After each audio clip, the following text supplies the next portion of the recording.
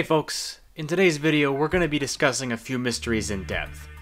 So, if you're ready, we have a lost game show, a lost football game, and the case of a mysterious photo floating around the internet. If you want to see more Lost Media content, a like and a subscription always helps the channel out and lets you see more of the content you want to see. So without further ado, let's get into it.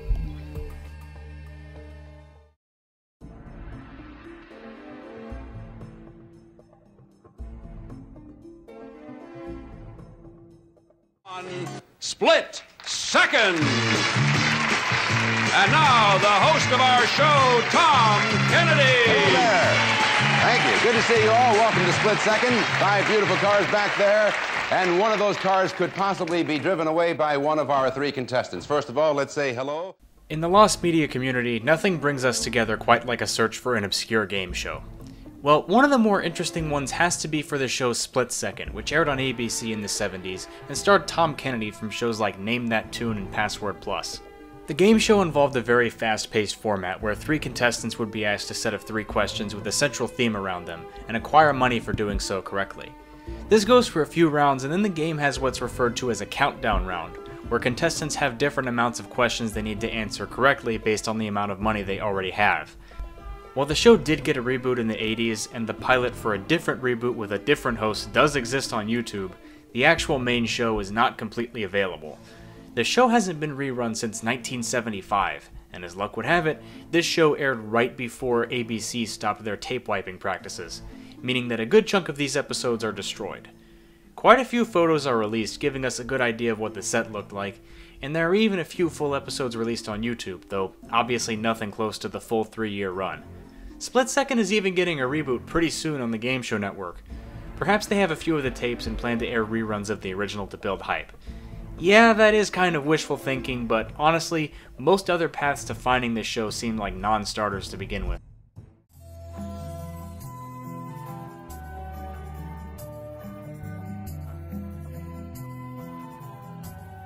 In episode 1 of my Lost Media series, I briefly discussed a lost football game. Now, if you haven't seen that video, you might be thinking to yourself, aren't most football games lost?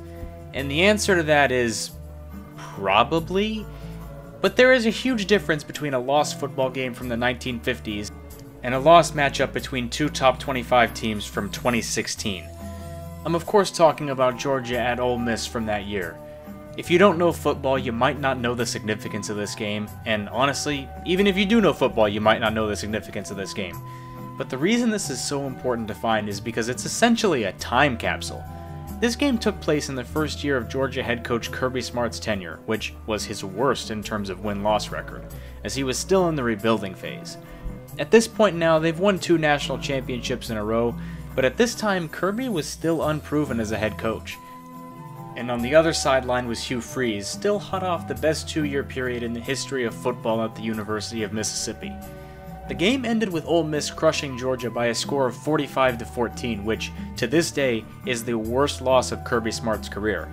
As a matter of fact, I made episode 1 in my Lost Media series almost 2 years ago, and Georgia has only lost 1 game since that video was made. Hugh Freeze, on the other hand, is now the head coach at Auburn, after only winning 5 games in 2016 and being fired the next season over sexual misconduct, using a university-issued phone to call an escort service. As you can see, this game looked to be a turning point for both schools, as it clearly looked like Ole Miss was in a better position after the game happened, only for them to flame out the rest of the season and for Georgia to get its act together and finish the season with 8 wins. There are only a few small clips of this game online in the form of highlight videos, but the entire game is nowhere to be found. One of these highlight videos was uploaded by the official Ole Miss channel and seems to use their own in-house cameras and not ESPN's. And the audio comes from the University of Mississippi's own radio broadcast, so that video doesn't exactly help. There was also a documentary episode about this game, but the only footage shown is up-close footage that isn't shown in the broadcast. The only footage of the actual broadcast is from a 2-minute highlight video, and any audio from the game is replaced with a music track. As for trying to find this in an official capacity, luck isn't exactly on our side either, as the SEC network typically only reruns the big games and stays away from ones that generally weren't competitive. and even if they did rerun this, their schedule for rerunning old games is inconsistent at best. If you have any footage or know where any might be, leads are always appreciated in the comments.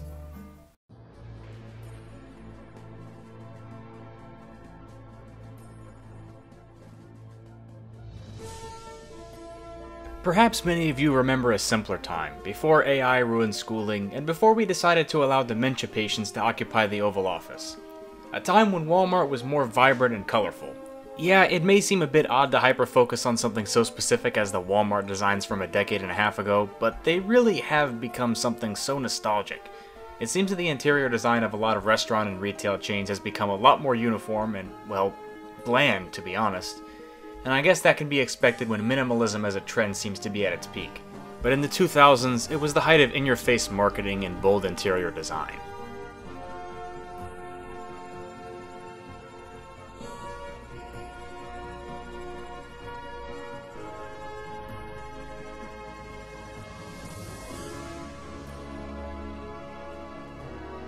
However, there's been a photo that's been passed around recently, most notably in nostalgia compilations on TikTok, and it's gotten me to really reflect on the epidemic of Walmart McDonald's disappearances. In this photo, we see the golden arches, which is a common staple of McDonald's branding, but here they're being creatively used as the entrance to the restaurant. There's hollow windows lining the wall with decorative flowers in them, and a bench out front with Ronald McDonald sitting on it. On the inside, you've got your standard tables and drink fountain, and the menu and cash register is all standard, except for the decorative red neon sign that says McDonald's. All of this decor screams 90s/2000s, and there's a certain charm it has despite how odd some of the choices seem. For something in the back of a Walmart, this is actually pretty interesting. This photo is one of those eerie photos you'd see on like one of those liminal spaces accounts, and honestly it brings me back a lot of memories. Later Walmart McDonald's locations were built at the front of the store in one of 3-ish designs that I can tell, and most of these back-of-store variants with the arches were either replaced with a more modern design at the front of the store, closed, or replaced with another restaurant like Subway. But specific to me, the real reason this brings back memories is because I believe I actually went to this specific McDonald's in the picture as a kid, and I set out to prove that this was the actual one I went to once. I have memories of visiting a Walmart McDonald's at the Walmart in some town in Alabama. Sorry, you're not getting that for free.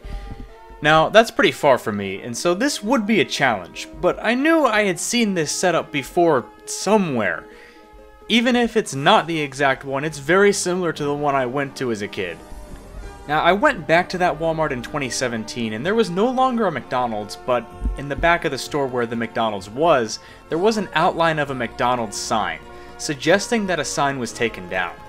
This was when the deli they put back there was under construction.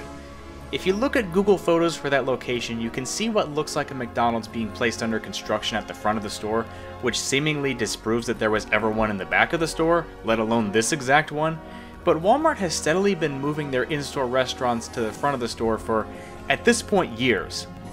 In fact, my local Walmart even moved the Subway from the back to the front not long ago. And besides, whatever was in this photo was already taken down in the store by the time I went there in 2017. It was really bothering me that I kept seeing this photo all over the internet and didn't know where it came from. So I decided to go to this Walmart. No, I'm not joking. I took this photo because originally I thought the post you see here is like the one in the original. Apparently it's not, however, and we'll get to that.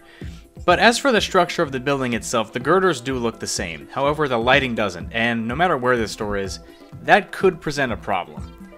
Most Walmarts did replace the lighting after the rebrand they had in the 2010s, however. And from what I can tell, the overhead lighting seen in this photo is present in almost no Walmarts today. So the Walmart this photo was taken in almost certainly doesn't have the light fixtures it has in this photo. But as you can see, the post in this photo is way too far from the back wall to be the same one in the original photo. I was crushed when I found this out. People have been trying to find this McDonald's for years, and it's still a mystery, as it's not the Walmart I thought it was. Supposedly. That was when I discovered this photo, posted on, as fate would have it, a Liminal Spaces Twitter account. And it's another angle of the original photo, and the Twitter account Non-Standard McDonald's, which is one of my favorites, has been looking for this McDonald's for a while. In fact, from what I can tell, the reason this photo has been popping up more recently can be traced back to Non-Standard McDonald's original post showing multiple angles. When I found this out, I did some digging and uncovered a few more angles of the same photo, and this actually gives us a lot to work with, but at the same time it disproves my original theory and location of the picture I took. This angle shows the refrigerated section to the right of the McDonald's, and this picture has the refrigerated section to its left. But some good news is that you can see the doorway, which actually does line up with my original photo. So even though the location was wrong here, I think it actually helped because it gave us a fuller view of the area around the McDonald's to get a better guess at whether or not this photo was truly taken at the Walmart I went to as a kid. But it also meant that I'd have to go all the way back to Alabama to take another photo to the left of the refrigerated section. And honestly, I kind of can't believe I was stupid enough to not remember my own trip to this Walmart in 2017. That imprint where a McDonald's sign used to be was in the spot of the deli they were building in that exact same location. And wouldn't you know it, what was next to the refrigerated section? The deli. And the exact same post in the McDonald's picture is present at a much more reasonable distance to the back wall. Obviously we can't really know since it's unknown how far the McDonald's protruded into the pathway and how far back into the wall it went, but I'd say this photo is convincing enough evidence for me, since my memory of eating at that McDonald's at the age of 6 or 7 isn't going to be convincing enough for some of you. I truly believe that this is the McDonald's I went to as a child in Alabama. Now I must stress, this is all the evidence I could gather, as there really isn't that much of it to begin with, and it's kind of a mystery no one else really cares about but me. And on top of that, it's something I have a pretty minimal connection to. I'm not from the town in which this Walmart is located, and before the production of this video, I had only been inside twice, and about a decade apart at that. But I've never believed my solution to a mystery more than I have with this. One counter to this could be the angle at which I took the photo, where the post doesn't exactly line up with the girder to be the same distance from the back wall as the original photo. But I also do think some amount of reconstruction has been done to the deli to not be imprinted so far back into the wall, as there is an indent to the back wall in the McDonald's which is not present in the photo of the deli. Also, I think the fact that it's known where most of the other arch entrance McDonald's were and none of them were mine makes me even more confident this meme photo is the one that I went to as a kid. As because of the diversity of designs, there were only so many of these, so if there were any photos of my McDonald's, they would have to be this one or simply not exist at all. And I highly doubt that in its entire existence there was ever a McDonald's that 0 people took a photo of. Even if I didn't have all the evidence I had, that right there would be enough for me to make the conclusion, but obviously for some of you it wouldn't, so that's why I made this video. We will probably never know for certain, and that kinda bugs me. For as much as complaining about retail and fast food architecture is kind of a stupid thing to do, it does fall in line with my mission of documenting lost media on this channel, and I do think an in-store restaurant does fall into the category of lost media. We will never have back what we did in that era, and while it saddens me, I know that reliving the past through lost media is an important thing to do. Because of that, lost media enthusiasts have a unique place in society. So whether it's a Walmart, McDonald's, or an obscure Flash game, never let go of the past. Because if you let it, it will certainly let go of you first.